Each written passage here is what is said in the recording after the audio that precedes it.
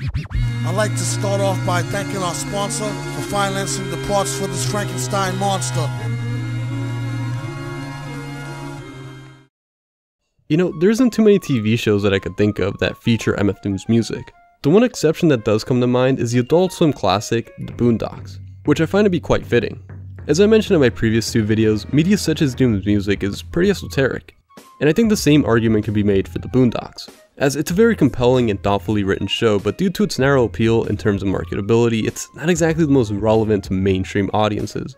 But that's exactly what I find so fitting, that The Boondocks, this misfit of a TV show, would feature the supervillain's music. Initially, I figured that MF Doom being featured and referenced so regularly on The Boondocks might have had something to do with the fact that these episodes came out in the mid-2000s, back when Adult Swim and Doom's relationship was at its peak. However, Adult Swim Vice President Jason DeMarco denies this, saying that Aaron Mcgruder, the creator of The Boondocks, was simply a fan of hip-hop, and personally chose to feature Doom's music on his show. As a result, The Boondocks was a lot of people's first exposure to Doom, and it's not hard to see why. The show is littered with MF Doom songs, especially the 11th episode of the first season, titled Let's Nab Oprah. This episode revolves around Ed, Rummy, and Riley, planning to, as the title suggests, kidnap Oprah, but not before Ed and Rummy practice robbing a bank, which we watch play out over the track Strange Ways. Okay, let's roll. Wreak havoc. Nobody moving goddamn much. You best start acting like you're a mannequin or something. Like you... The writers do a really good job at matching the themes of the scene with the lyrics of the track. Obviously, became the portion of his fortune. Sounds to me like that old robbery extortion. Hurry up! Come on! You can't reform him. The next track to be featured in this episode is Raid, which plays over Ed and Rummy's first attempt at kidnapping Oprah. How Doom hold heat and preach non-violence. He about to start the speech, come on, silence. The last track to be featured in this episode is the iconic All Caps, which plays over the fight scene between Huey and Oprah's bodyguard, Bushido Brown. Keep your battery charged, you know it won't stick, yo, and it's not his fault you get slow. Again, the writers perfectly pair the lyrics of the song with the scene. Additionally, in the closing credits of this episode, we get this photo of the Mad Villainy album cover. This video is brought to you by gifting me your Amazon Prime sub on Twitch. If you're already an Amazon Prime member, then you get a free Prime sub every month, and you could gift it to me at no additional cost as a way to support the channel. I'll leave a link to my Twitch in the pinned comment below. And if you don't have Amazon Prime, or simply just don't want to support my channel in that way, then that's fine too. Just leaving a like on this video goes a long way too, so thank you. In the 13th episode of the first season, the track Fancy Clown is featured on the episode titled Wingmen. As far as I can tell, it's only the instrumental since we don't actually hear Doom rapping. And once again, the writers are on point with their use of the music to match the themes of what's happening within the scene. In this particular scene, it's revealed that Granddad's old friend was involved with one of the women he liked. And the story within the track Fancy Clown is about the character of Doom stealing Victor Vaughn's girl. She was the prettiest thing.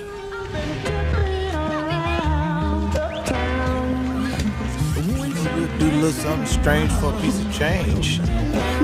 Shit. God damn. I love to hit this again. Shit. I just couldn't forgive him. And similarly to the other episode, we get this image in the closing credits, this time telling viewers where they could find and purchase Mad Villainy. Now, this isn't a direct use of Doom's music, it's more of a subtle reference. The episode revolves around not snitching or cooperating with the police. And this scene in particular that features the Doom reference is about the subject of rappers dry snitching, which, as we all know, is the whole theme behind the track Rap Snitch Canisius. The first reference can be heard in the background, as a beat that resembles the instrumental featured on Rap Snitches can be heard playing while Huey commentates over the situation. Ironically, despite the hip-hop community being the driving force behind the Stop Snitching movement, rappers tend to snitch on themselves a lot. The second reference comes when the fictional rapper Gangstalicious has this line that's very indicative of the MF Doom track. Hold on, drop the beat, Gangstalicious, reminds too vicious, EMCs all day, delicious, Delicious, rap snitch, delicious. Now, this isn't actually part of the show, but I figured it was worth mentioning here. The official Boondocks mixtape, as you may have guessed, is a mixtape, and a compilation released by Asheru, the same artist responsible for the Boondocks opening theme. The mixtape features various popular and underground hip-hop artists, with the most pertinent for this video being our favorite villainous MC, who has a couple tracks on this tape. The 21st track being Old School from the iconic Danger Doom album The Mouse and the Mask. 2 tracks after that, we get the second Doom track, Angels, off the album Born Like This. A second and a third follow-up for the mixtape were eventually released, but none of them actually featured any more Doom. Anyways, was the Boondocks your first exposure to Doom's music? I'm curious to know how many of you guys actually watched the show. I'll leave a link to my Twitch and my Patreon in the pinned comment, right above an invite to my Discord server. Or if you'd like to go the extra mile for me, then try posting this video on a relevant subreddit, Facebook page, or Discord server. I'd also like to give a special shout out to VB, who made the thumbnail for this video. Lastly, a special thank you to you guys for the continuous support. It's viewers like you who care enough to watch these videos all the way till the end that I appreciate the most, so thank you.